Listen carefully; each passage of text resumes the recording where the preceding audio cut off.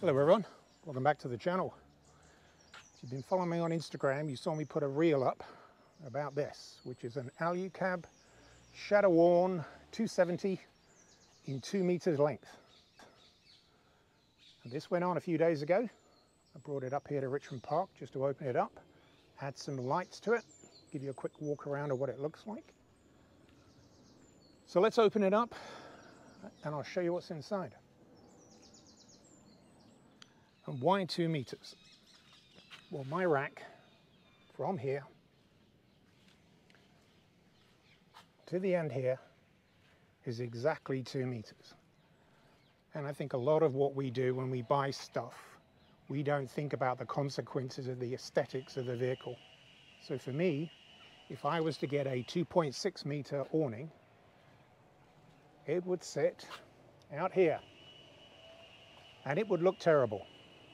And there are so many people that drive vehicles like this that have bought awnings like this that are way too big for the roof racks. And so they jut out. Now my experience, and this comes from lots of experience, you've seen it on the channel, is that when you've got something jutting out the front here and you start going down where bushes, trees are overhanging, that becomes a catchment point. And way too many times you can go and look at videos all over the internet. You end up tearing the top of the cover and you end up bending it because branches get caught in the overhang. And to be perfectly honest with you, pay as your money, you take your choice, I get all of that, it's all personal preference, but they look absolutely shit. So as you know on the channel, I had a whole series of awnings that attached to the back of the rack up here. My moonshade, my garbled end, nature hike shade. And I attached them on the back here purely because I could put shelter out the back of the vehicle. And then I could put my cot tent down. And it was really good. It was easy to pack away. And I loved the setup. And even with my Oztent RV3, with the awning that came out the back that went over the top, I could still lift the tailgate up. And I had cover out the back. So the reason why, as you saw from all the videos, why I wanted something out the back was purely because I spend most of my time. I put the tailgate down, my kitchen is here, my fridge is here. This stays open, and that's not enough when it rains or it's hot to get any shelter at all. So this is now, for me, perfect. But as I said, I've been holding out for a 2 meter, and Alu Cab are the only ones that do a 2 meter awning. Now I'll preface that by saying Alu Cab are the only ones that do a really strong aluminium quality 2 meter awning. Now why I say that is you can get 2 meter awnings, but I wouldn't trust the quality of them. Now this build is not a cheap build. Everybody's commented on the stuff that's gone in here, so this again is not cheap. It's on the higher end of 270 awnings, and that's the way I like it, because I want to buy something that's going to stay on this vehicle for at least another 5 years. And everything that went on this vehicle always had the plan that it would last for at least 5 to 10 years, which is why I didn't go for any cheap shit. So that's why this is on this vehicle. It's really easy to set up, and I'll close this down and walk you through how it's easy to set up. Now, a few things. I bought this from Tuff, and because I've got my roof rack for Land Rover Passion, they had to get real creative on how to bolt this thing to the roof rack. Now this has M6 slots, but M6 slots for the weight and the flex on the rack with those bolts would not be able to withstand it. So unfortunately, they had to drill right the way through the rack. And if I can climb up, I'll show you what it looks like.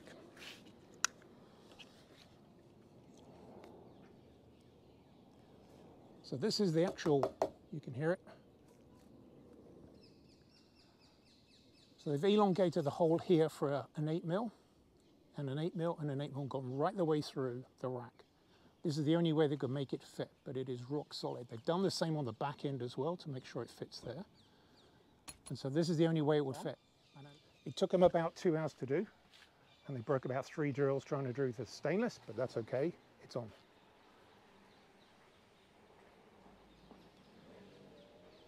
Now the way this awning works is it's freestanding, and it really is rock solid. I can pull on this and the only thing that's moving is the car, and that doesn't move a lot. One leg, and under inclement weather you can push this in.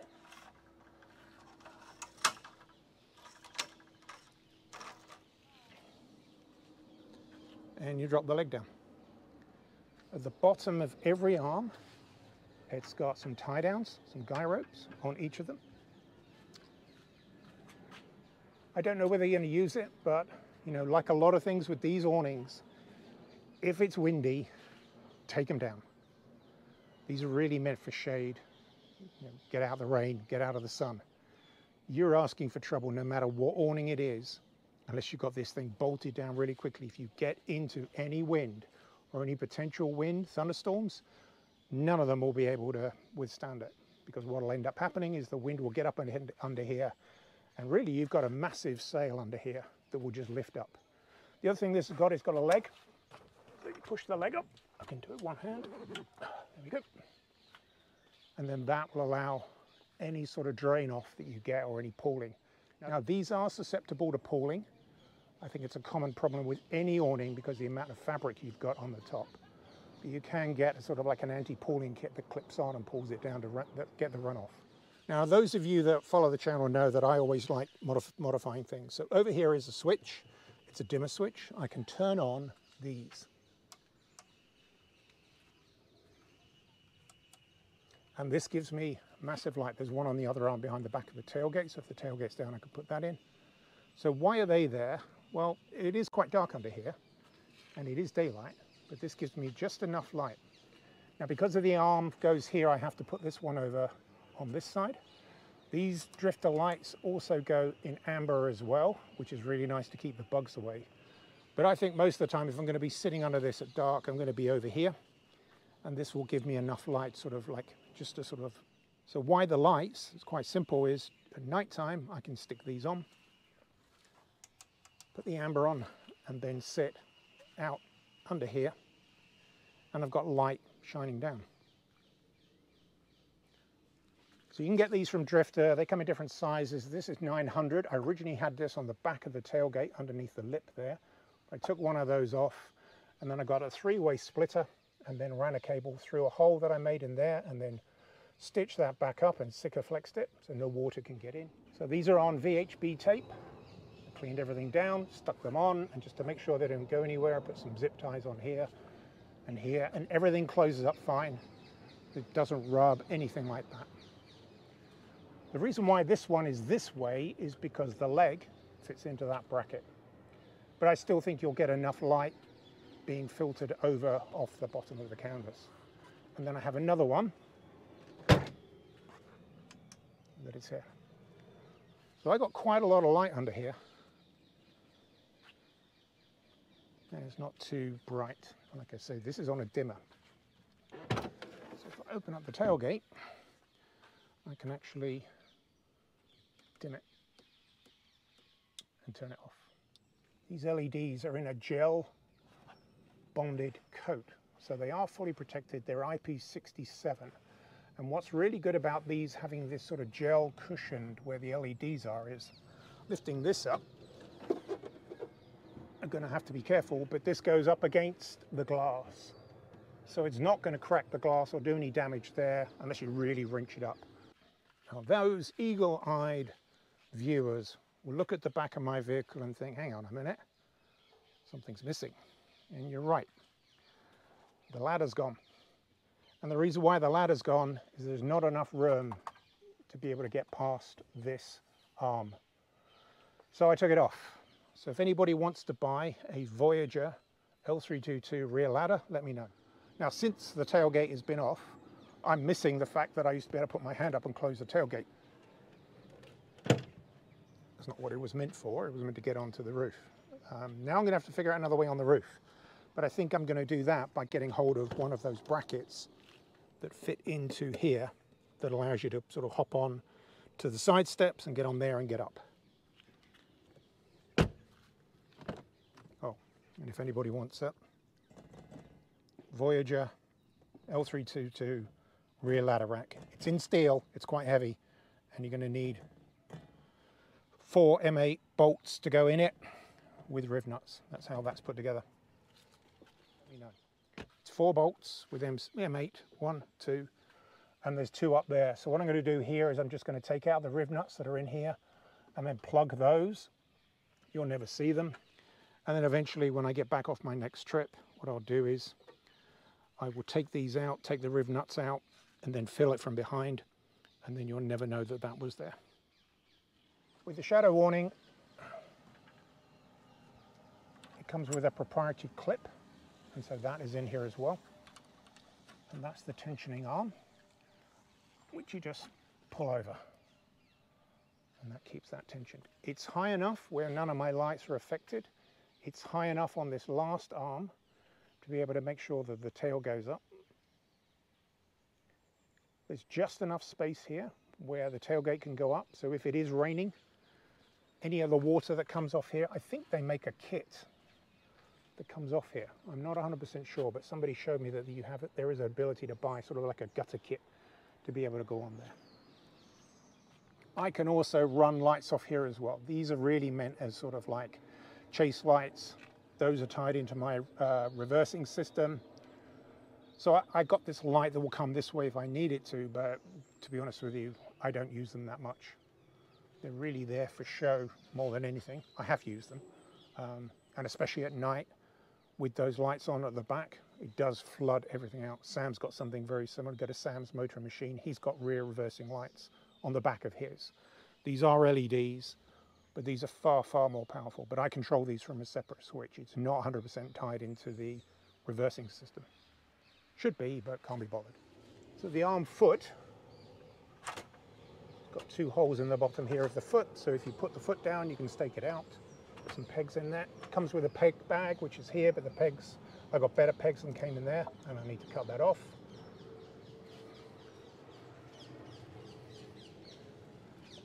And then release, and then push. And as you can see, it closes up really well. There are some Velcro tabs, strips, which are here. So you just normally fold it up and then strip it over. The one thing I really do like about all of this is that the cover on the bag is a lot bigger than the actual awning, which is great because it's not a tight fit. I think the biggest problem you have with some of these, especially the cheaper ones that have got their big logos blasted down the side, is they're too tight to get them back in, especially when they're wet. So all of the wires that go from the LEDs go into this splitter, and then the splitter just easily just pops into here, out of the way. Now one thing I like is that where these Velcro strips are, you can put them anywhere you want. So there's many different places you can actually have them. I think that one's too far over, but for now, that's fine. As I said, one thing I really like is the bag is big enough where you don't have to struggle to put it all away.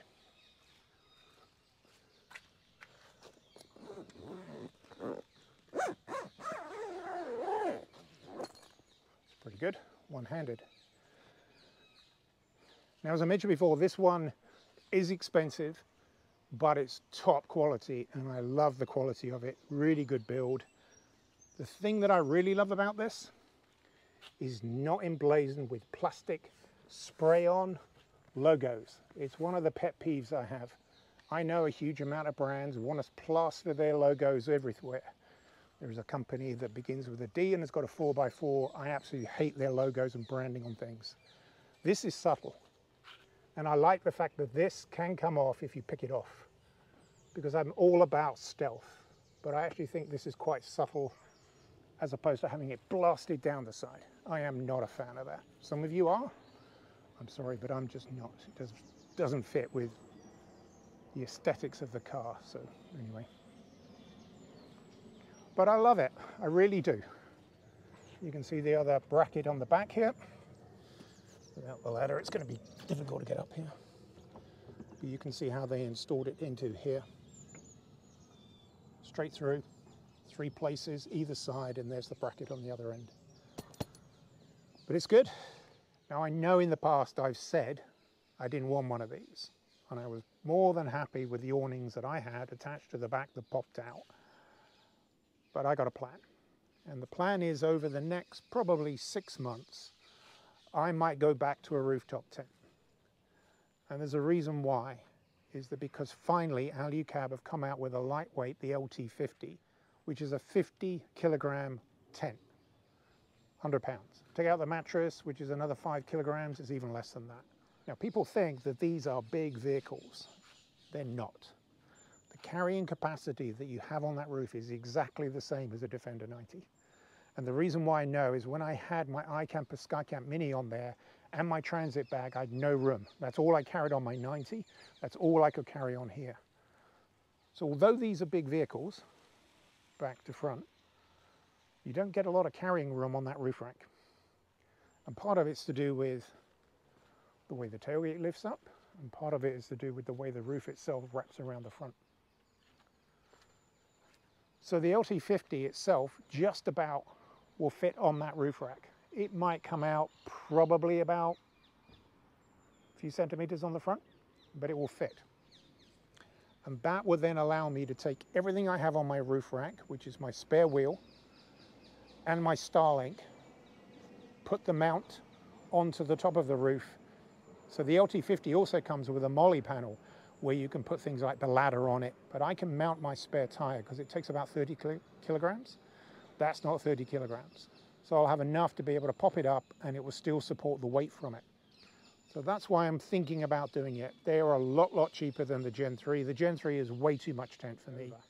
But the great thing about the LT50 is it's only 6.5 inches in height.